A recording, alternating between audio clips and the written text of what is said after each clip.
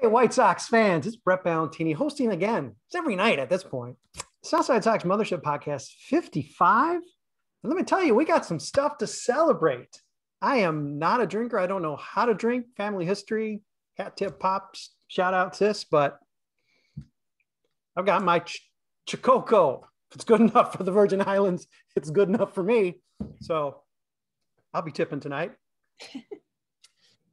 Listen, we are celebrating a terrific trade deadline for the White Sox, capped by somehow pulling Craig Kimbrel out of the hat, throwing him down the chimney, and sitting him right under the tree for White Sox fans. Something that just a night ago we thought was not possible. Who knew that the Cubs would look at Nick Madrigal as a top 100 talent, as if he was still a prospect? But I guess initially, let's go around. Reactions to what seems like a pretty marvelous trade deadline for the White Sox. Yeah, I mean, they every hole that we thought of, they added something to that. There's a new starting second baseman. There's another guy besides Kopech that you can use in later innings that's not Hendricks. And then they added, the best closer of our generation. And he's doing pretty well at like a 0.5 ERA, which I think that's pretty good. So I think they did awesome. Woohoo! To Darren Black, because he's always here. Yeah. Yeah, I would just piggyback off that. They did great. I, as a Nick Madrigal lover, was a little sad, but I'm fine with it. Tyrone actually had shared something wonderful that I was like, this actually makes me feel a little bit better, because they were talking about how he is kind of replaceable, even if he's great. But yeah, I think all of those acquisitions were great. The only thing that would have been nicer was Chris Bryant, if he could do right field, but that's fine. It's whatever. It is whatever. And oh my goodness. Yeah. How much different could our feelings be now versus 2 days ago? Like, a lot has changed, of course, in that time. They waited for a pretty long time, but they got it done nonetheless, and that's what matters. And even though I'm also a little bit on the higher side compared to the average person on Nick Madrigal, this is still a trade that I would make 10 times out of 10. Like, I thought about this very carefully today, and although I also am a little bit sad to see him go, and I wish him luck in the future, this is a good trade. They get Kimbrel, not just for the end of this year, but through the end of next season. And he's just been phenomenal this year, and he will provide a ton of help to the bullpen. And yeah, much credit to the front office for fixing the gaps that we had identified. I apologize, Super Joseph. I did not send the condolence card. I was too busy celebrating with Tommy Barbie, the continuing holding on to, for whatever reason, Mike Rodolfo, to actually send you condolences for losing Nick Madrigal, and I guess also to the other half of the Indianapolis field office, Chrystal. But I'm glad you two have a good sense of what that's all about and what the White Sox needed to do. Tyrone, I would suspect that you are also pleased with how things have transpired. Yeah, I think for me, I really just wanted evidence that Rick Hahn was watching the same games I was watching and would address the holes that felt obvious. Of the first trade of the first day of getting Cesar Hernandez and Ryan Tepera, I was like, okay, he saw the holes. And then I think getting Craig Kimbrel, just we have a chance to win the World Series, so we're gonna go out and try to do it. And that's a big trade. And I've never been super high on Madrigal. And I think it's just I'm biased against players that don't hit home runs. So I think for me, it was always one of those things where losing Madrigal to me is we'll find someone else. Right. I'm not too upset over it, but I get why others see value in it. Mm-hmm. You guys can tell that I'm not an experienced drinker. I neglected to even introduce you all. So of course we have the Indianapolis field office in its entirety. That's Super Joseph Resis, Chrystal O'Keefe. Sometimes she's just, sometimes I just like to call her Colleen or something else. I will not do that in this podcast, no matter how much Chococo I imbibe. Tyrone Palmer, who's hopped on for several fours, including some of our trade deadline ones. And again, Darren Black. Darren, he's in the other room. You didn't know. Yeah. He's my roommate. I just tap him on the shoulder and say, hey, Darren, it's time. Hey, Darren, what's up? Okay. One thing I thought was notable with Nick Madrigal is I think it's important to point out he's had a significant injury now for 3 straight years. He cannot play a full season. It doesn't mean he won't play 15 straight years, 162 games, and challenge Lou Gehrig and Cal Ripken. But I think that had to be a flag for the White Sox. And I think we even had a tell, perhaps even last year, when there was a lot of talk about, hey, let's get him one of those cheap extensions. Let's lock him up, half the price of Robert, but let's throw that out there, or let's even talk about it. No talk about it. So I think they really had a wait and see attitude with Madrigal. And again, when he got hurt, a fluke injury or not, well, okay, that's maybe 3 in a row. 3 in a row isn't so good. It seems like a gamble that was worth making. I guess we've alluded a little bit to how the White Sox have done overall. Of course, not every single thing, as Darren said, was patched. We still have a catcher situation that's a little confusing, although I guess Sebi Zavala is, at least defensively, going to be able to hold it down until Yasmani comes. Do we walk away from the trade deadline still wishing there was something more, or is this a little bit more than we thought we'd be able to do? Well, you can just listen to the past podcast. No, I did not expect to get a prime bullpen arm. I would have. There's a lot of players I would have liked besides Cesar Hernandez, but he's still better than what they had. So awesome. And then Ryan Tepera was one of the guys that I would have really wanted, because just thinking about how the Sox used to work at trade deadlines, like not really trade from their major league roster, though it does say how bad their farm system is that they had to go do that instead of trade someone from their farm, which is another topic for another time, I guess. But I very surprised and happily surprised throughout these past couple days. Let me jump in and change the direction a little bit. Sorry to interrupt, but I guess in addition to this, does this make the White Sox clear AL favorites at this point? Clear favorites? I don't know. I would say no to the clear AL favorite. It's close. It's a little bit too close for me to make that claim right now. I am not intimidated by any particular American League opponents. Were they to draw any of them in particular? None of them scare me that much, assuming the White Sox are healthy come October. But yeah, that absolutely brings them closer to being to that step. It's very, very close to, in my opinion, at the top of the American League right now. I think if you could guarantee health and you knew that Eloy and Robert and Grandal were all at 100%, then I would say I think they're clear favorites. I think without that, I think it's much closer, and I think teams like Houston still worry me. So no one wants to hop on the train and say clear. Obviously, on paper, I would say on paper are they favorites. So yeah, I guess we would assume return to health, et cetera. So okay, Tyrone, he's just about on the tram with me. Okay, I'm just gonna get all the way on. I'm all right. Yeah. Just World Series or bust. Let's go. All right. Just lose it like I have. I would be fully on that train if our division just didn't suck, and that's why we were clearly 9 games up or whatever.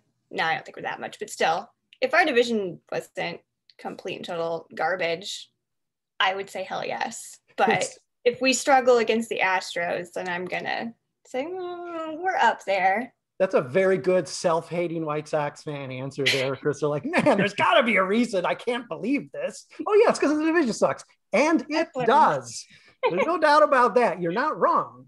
Yeah, well, we all just saw that Moncada homer, so yeah, I think that kind of explains that. The old double Canseco. You gotta love seeing that. All right, well, let's take a quick break so we don't forget to do it, because believe me, I'm probably going to forget some things before this is done. We'll be right back with the rest of our Mothership podcast, number 55. Hey, this is Brett Ballantini. I forgot to introduce everybody, but I ended up doing it, so take it easy. Welcome back from the break. It is South Side Sox Mothership podcast number 55. It is the trade deadline celebration podcast we honestly didn't think we were going to have. We thought maybe yesterday was we sort of popped all of, we all the party favors. We have none left because we thought we were going to just blow them all yesterday. And this is going to be a very quiet day. And we have a podcast today talking about what other teams did. And there is stuff to talk about with other teams, but let's not get to that quite yet. I guess we sort of crept up on it a little bit here about this whole favorites thing that a couple of you were reluctant to hop on for, but I do want to know this, and I think I already presented this question to you.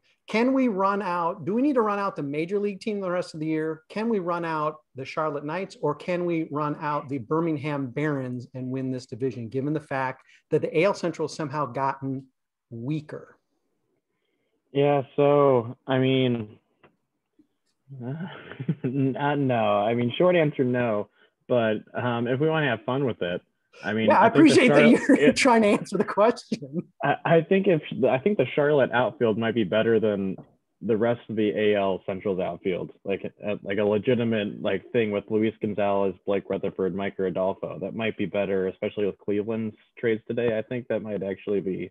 Yeah, Darren, let me just ask you directly, because you're one of our prospects guys. Are you confident that the Charlotte Knights outfield would not head a ball over the fence while trying to catch it?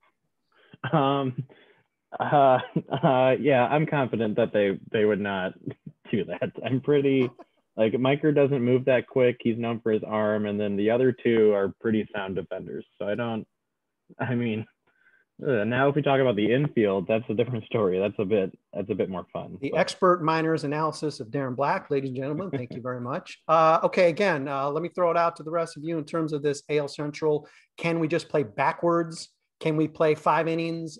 It does seem like it is in the bag. And of course, you don't want to monkey around with it and goof your way to the finish line. Of course, they're going to run everything out there. But I mean, at this point is the division somehow did get worse, clearly worse. I mean, I will say, as far as goofing around, I mean, I think that was kind of how they set the lineup yesterday, where just everyone gets to play wherever they want. And I would feel more confident about we could just run out our double-A team if the Sox hadn't just lost 3 out of 4 to the Royals. I feel like post All-Star break, it's not been great. Although, to be fair, I mean, they haven't really lost much ground because everyone else is terrible. So, and that was Kansas City's playoff series. Let's face it, that was their playoffs this year. So, congratulations, Kansas City! You won the July playoffs. All right, well, let's move on from the rest of the AL Central division because it's depressing. I want to talk about this crap division. I mean, they were bad to begin with, and they got worse. I mean, Detroit sort of didn't. So they're like, hey, we got 3. We've had 3 winning months in a row. That means we're good now. I guess you can't sleep on Detroit. That's ridiculous. Let's take it a little broader to baseball in general. Obviously, the Cubs completely gut their team. Washington Nationals gut their team, so they're managing to send coronavirus throughout the country now. What did we think? What jumped out at you as maybe the most surprising move, or something you completely expected?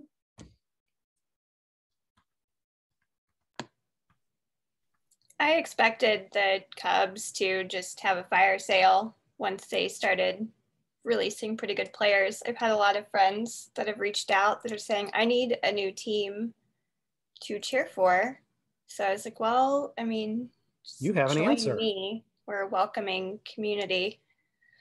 But the whole, that whole big 6 people trade deal I came and talked tonight, that was pretty wild to watch go down. And good for them to get Max, because I wanted Max to take place of Dallas Keuchel. That Mike Rizzo is sneaky, man. Do not turn your back on Mike Rizzo. He's gonna handshake a deal, and then he's gonna shop at the 20. He's gonna shop at the 28 other. That guy's rough, but I guess he got a better deal from the Dodgers. So what do I care? I just hope they just beat the hell out of each other on the West Coast. Who cares? We'll just see him in the World Series, right? Because you're on the tram with me. Okay, what else jumped out to you guys? Anything surprised where guys went or didn't go? There was a smaller trade that kind of surprised me earlier, which was when the Twins traded Jay Happ for John Gant and a minor league pitcher who probably doesn't have that much of a future, is kind of a marginal prospect. So it was largely a Happ for Gant trade. Those two teams probably aren't making, well, the Twins definitely aren't making any noise this year. The Cardinals most likely aren't either. Just seemed like Haps just seemed like a very odd piece to include, with him being pretty much out of good Major League Baseball in his career. He's having a really tough year. So I was just surprised to see him included as, someone who anyone would want in a trade right now. And yeah, I'm happy to be proven wrong about him, because I thought he'd had another decent year in him and that he would be a pretty good number 4 starter for the Twins this year. But yeah, it certainly hasn't been the case. So that one surprised me a bit. Yeah, the Twinkie Town account on Twitter, and Twins fans in general are pretty feisty. And you may have noted that when Twinkie Town was so excited about their 2023 team, how it was shaping up. Of course, I had to respond, well, okay, we'll see you then. I'm not sure why you're supposed to celebrate sleeping through the next few seasons. And of course, we've been through it. I think most of us went kicking and screaming. I guess maybe some people are like, rebuild, right? Maybe Darren was like, yeah, rebuild, because it's sort of a little bit more my thing. I hate that crap, and I'm so glad it's over. And it was so nice to hear Rick Hahn say, we prioritize now. We clearly made now a priority, because he's never said that. And I'm not sure how long it's been since the White Sox have said that. I guess Kenny Williams falls out of bed thinking that way, but it was just refreshing. Not that we needed that confirmation after he pulls off the Kimbrel trade, but the Twins seem to do pretty good in their deals. Is there a team that jumped out at you in terms of the sellers, given that everybody was, who maybe stood out as having done the best? Because it still seemed like it was a seller's market, not for Rick Hahn, but for everybody else. It seemed like it was a seller's market. Yeah, that Barrios deal, that was a lot of prospects capital coming back. But it kind of has to be the Cubs. Just because they traded so much, and then they got back Madrigal and Heuer is coming there. And then the Yankees guys that they got are actually top 10 Yankee prospect guys, and they were trading their prospects all over the place. Yeah. So people obviously really love them. Yeah, probably the Cubs did the best. I was really wondering what the Rockies were doing, because they did nothing, but they don't have a GM, because I thought the Rockies could have traded a lot with German Marquez, John Gray, and Trevor Story, but didn't the team actually send out a tweet they didn't do anything, at 2 and the o'clock? Cubs took advantage of that. Yeah, I think they sent a tweet out today that just said something well into the trade line, saying good afternoon or hello, just opening themselves up for people to say, what have you been doing? Why are you asleep? You're the Colorado Rockies. You're not winning anything this year. But that legalized marijuana they just look up. Also, I saw that Anthony Rizzo already hit a massive bomb tonight in a Yankees uniform. It's 486 feet. Yeah, it's not like Wrigley is not somewhat of a bandbox, of course, depending on how the wind is blowing. But I think Anthony Rizzo is going to enjoy the fact that he can just sneeze a fly ball out about 200 feet and it's a home run. I think he might like that. He might like that. It was nice to see him. I am not in any way an Anthony Rizzo fan, but it was nice to see his batting gloves tonight. The Chicago flag, that was sort of cool. Nice hat tip. Way to go, Anthony. Still don't really like you, but way to go. Too much Cubby stink. Well, what else we got to talk about? Should we get back to Madrigal? Is this going to be something that is going to hurt the White Sox? We've got Cesar Hernandez for next season as well. Obviously, that's an option that is very likely to be picked up given this trade. Other players coming in through the pipeline. Maybe Jose Rodriguez isn't ready to join the major, but the White Sox have plenty of time to somehow account for that. Not that they usually do in the offseason. We just got to focus, Rick Hahn, on trades. He seems to be really good at trades. Signing guys seems a little more fearful, or things just happen to always go wrong at the last minute. But is that a gap that's going to be an issue? Codi Heuer, it's a reliever. How uptight are you going to get about Codi Heuer? But is Nick Madrigal something that we do have a legit fear could haunt, or is his cap as a player demonstrated now to be low enough that it's Okay, so maybe we traded Scott Fletcher. He's going to win the batting title next season. I'm just going to call it now. No, he won't. Although I'm We're not quoting you. You are aware I'm a Madrigal fan, but I will have to admit, like, part of the reason I was as excited as I was for him as he was coming up through the minor leagues was because of the perception that, you know, his fielding tool was an elite tool of his, and it just hasn't been there. We've seen like brief moments where it's been there, but for the most part, it's been, for the, like, when you take the good with the bad that we've seen of him, it's been pretty disappointing, I would say, just with how high the expectations were. It's been largely an average-ish glove, and I kind of expected a ton of value from that. So with him being like probably, you know, 300 batting average for like his career is probably an attainable goal for him, just with how good he is at putting the ball in play and kind of just spraying the ball all over the field. But when you're not walking or homering that much, it makes this pill a lot easier for me to swallow. So I don't think it'll hurt him much in the long run. And here's the thing, Joe, he only needs like 2,900 more hits to get to 3,000. So, I mean, he's on his way. Tyrone, I assume I basically rephrased a thing you said in the first half of our show. First place, I'm guessing this is definitely no dust off your shoulder that you find Nick Madrigal eminently replaceable.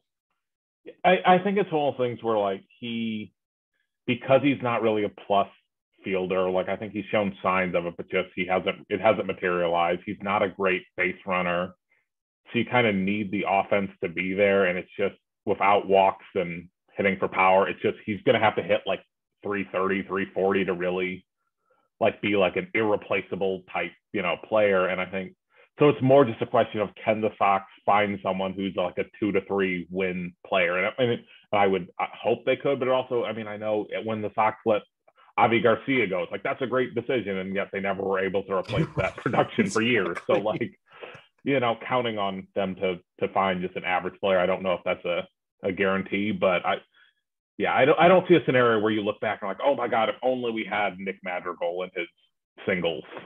Well, it's tough too, because nobody's going to be like, oh man, I hate Nick Madrigal. He's such a unique player. It's really cool. I mean, he is like an 1890s player. It's ridiculous. I'm not imagine that's not a guy we should celebrate in 2021, but he's a unique guy. And I mean, he's going to be around. I mean, I've always like linked him to Scott Fletcher. And I think if he could be Scott Fletcher, it'd be great. He'd have a great career if he could be Scott Fletcher. And I could see a lot of shirts in Wrigleyville. Oh God. Yes, they got their guy. But again, I think the overriding thing here too had to be, not that you can blame him for it, it had to be injury. I mean, the fact that we're seeing significant chunks of the season being lost to this guy, freak injuries or not. And you could argue that the slide really was a little bit more directed by him and his fault, and running out to first base, isn't, but you don't want a guy you feel you're going to count on, and then you're stuck with Leury Garcia and Danny Mendick to try to patch your way to the playoffs. Not when the window is open. You can't do that. You do need to be able to rely on him. And though he's cheap, really could control him for several more years. I could see the jettison, especially having already brought in Hernandez, who I think, again, after reading Zach Hayes' piece, as I mentioned yesterday in the podcast, it got me a little more excited about having this guy for the pop. For the glove, for the fact that I think there's a lot of ceiling left in this season for him that we have not seen. Of course, I'm just preparing myself, or I'm psyching myself out. I'm going to be crushed when he doesn't do very well the rest of the year, but I think he's poised for that. So the pitching staff is stronger than ever. And that doesn't even include a guy like Dylan Cease likely moving into perhaps the bullpen for the playoffs, which is like another reliever added. Is this about as strong as you could have ever hoped the White Sox pitching staff, bullpen, and rotation to be? I mean, this for me is well beyond anything I could have hoped for going into this season. Yeah, I mean, go ahead, Chrystal. I was just going to say, if our worst right now is Dallas Keuchel, and our bullpen is now absolutely stacked, then I'm good. I'm happy. Yeah. I mean, that's basically what I was going to say too. like heading into the season, if I thought I would go, well, I guess heading into the season, I wasn't as big a fan as Craig Kimbrel, but if I knew he was going to have a 0.5 ERA by July, I would have been like, wow, all right. So Hendricks, Kimbrel, and then Kopech in his like fireman, maybe he's a starter, maybe he's not role, or Dylan Cease, wherever that fits in with Ryan Tepera. Like that's fantastic. If the lefties can just be how they're supposed to be, then this bullpen, I can't really. I mean, it's going to be like that Kansas City Royal bullpen where you just can't score on them. Where if you have a lead, then that's kind of it. Sorry, they won. Yeah. I mean, it's like Aaron Bummer. I mean, if he can get, and I don't think he's far from getting back there. Crochet. I mean, one or the other is going to make it pretty much locked down. Both. Do you even need starters anymore?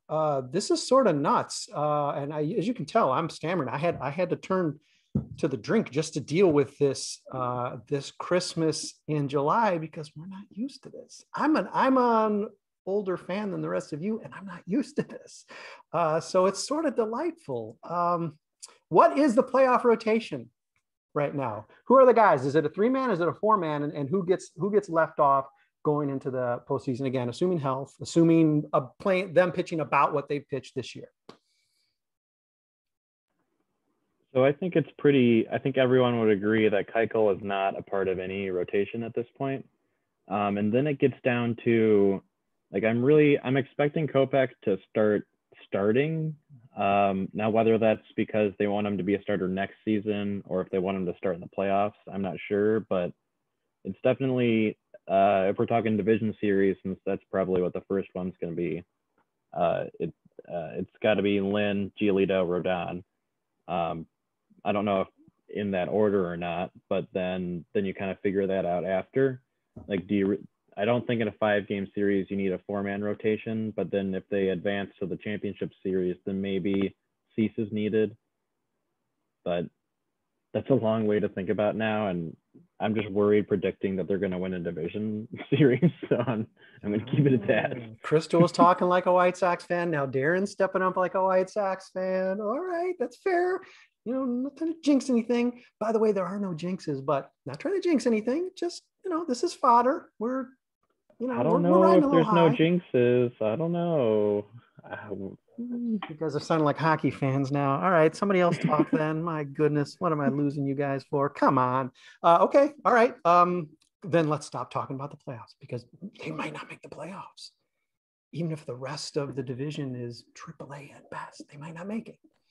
All right. Well, is there someone you really want to see? Chrystal's already identified. Who's the person you really want to see on the White Sox that didn't end up on the team? Chris Bryant, I think, is a popular favorite, even though that bat was rendered a little less necessary with Eloy, I guess, coming back, and Luis on the verge. Is there someone still the rest of you were sort of really interested in getting that maybe wasn't supplanted by something else the White Sox got?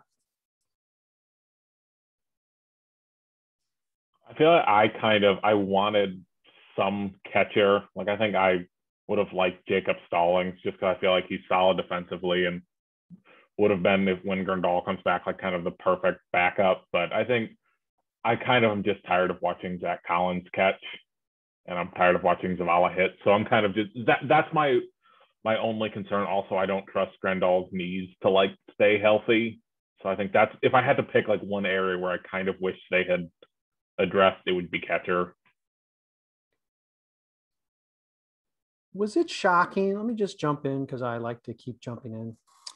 Was it shocking that everybody's we're in an era, maybe it's always been this way. We're in an era where it's like everything is like the most max ever. I'm sure this Lollapalooza in Chicago is going to be like the most rocking ever, and of course, the most diseased ever. But everybody's like, oh man, this was the craziest trade deadline ever. And I think there's some reason for that. Was it shocking that even right at the end, it's like every single player who could have been traded really was traded? Like at the last second, Rodriguez left Pittsburgh. I mean, the very few, I think Stallings was one of the few that it didn't.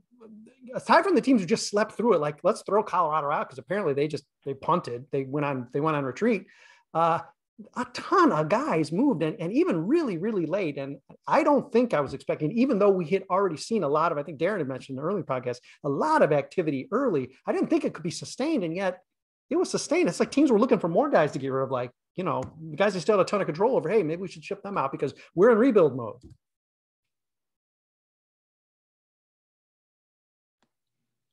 I am more surprised about Trevor's Story. And then I saw he was scratched tonight, and I was like, he's just going to go try to trade himself somewhere. But and then I felt bad because all of these Cubs fans were like sharing this video of Chris Bryant, like emotional with the phone. And I was like, he looks really happy. Like, I don't really think he's sad about leaving that dump. Sorry. That's my Chrystal. He looked really happy. Yeah. Like, I would be crying tears of joy if I was. He did that like token hug, like was that Ross? He was hugging. He was like, oh, he's right in front of me. I gotta hug him instead of just dash. But if he wasn't there, he'd be like, okay, I am out. Bye. Yeah.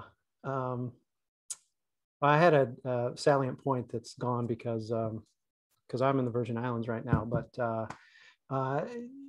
again, anyone else who seemed to not. My point was, I think Colorado thinks that perhaps the trade deadline isn't. I don't think it's over till tomorrow. They're thinking, well, it's the end of the month, right? They're thinking it's the 31st. I think that's what it is. So that's why Trevor Story got scratched. They're like, yeah, we found the deal. And then the other, Cincinnati has to call back and say, we left you the last message at 2:59. It's okay. I remember the first time I got high. Like, it's just what happens. Colorado, at least there's an excuse. Let's hope that is the excuse, because the fan bases, if they're not all just buzz too, their fan base is gonna be like, Colorado, what? We're not catching any of the three teams ahead of them. That's a rough division. We're pretty fortunate for being in the AL Central. I don't want to jinx anything. Sorry, Darren. I'll whisper. Hey, Darren.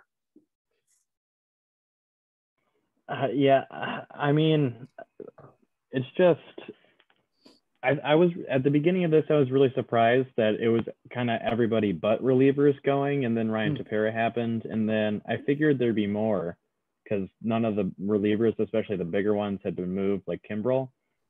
So I just kind of assumed that would happen, because I was really surprised that all these guys were getting moved the day before. But now they don't start playing until after the deadline, so maybe that's kind of like why wait at this point. But now it's just like, I thought this one was the best one, and I don't know the reasoning behind it. But there were so many teams that were probably in it in June, and then because of whatever happens, like Strasburg being lost with the Nationals, and they also lost Schwarber, and then the Cubs just went from leading the division by a healthy margin to, I don't know what their losing streak was. Was it like 13 or something? It was something just 11, I'm pretty sure. Yeah, it was something like that happens like once every decade. Like, that's just what happened, and that's how they got out. And it was two really good teams with really good players, and they were like, we can't do this. Even though the NL East is probably pretty winnable and the Central still probably winnable, they just had so many holes. I mean, it was pretty much like the 16 White Sox. They had so many holes, but they had some really good players, and they just decided to get rid of them. Not unlike the Sox, where it was kind of a wave from 16, then the offseason 17. The Cubs and Nationals were like, we don't care anymore. You can take them. And now they're playing each other. So there's a healthy segment of the fan base that finds sites like ours and others too negative. So forgive me if I'm a little high on the fumes of what was a terrific trade deadline for Rick Hahn. And I think it is very important to give credit when credit's due and criticize when criticism is due. And believe me, the White Sox have done a ton in this calendar year to criticize. And it's certainly fair to credit Rick Hahn and the front office for what they've done. That said, and I made the joke, I made it a few times and occasionally gotten a laugh about Rick Hahn being the only guy acting like this was actually a buyer's market.